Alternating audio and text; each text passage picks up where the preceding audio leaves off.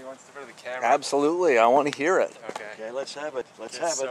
I'm on the 16th tee. Is it taping? Yeah. I'm on the 16th tee at Bear Mountain, and we're waiting for Fred Couples Group to come through in the Pro-Am.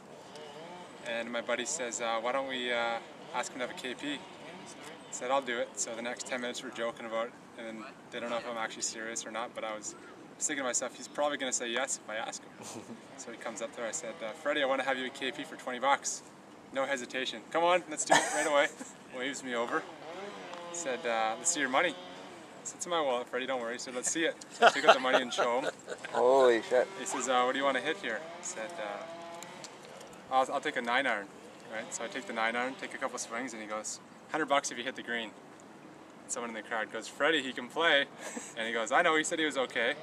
So I hit it to about 20 feet, maybe 15, 20 feet left of the hole. Yeah. He hits his dead on line, and it's just short of the pin. I thought he was closer, so I went to give him 20. He said, no, we gotta go measure. So he walks down to the green, measures the putts, waves me down there, shakes my hand with another 20 in it. No you were 6 way. inches closer. It's insane. Yeah. You got 120 bucks. Fred Couples' money here. Show it to the camera here. Get out. Right there. That's Fred Couples' money right there. Okay. Well, this is 20 for missing the game last week. That's wicked, man. Yeah.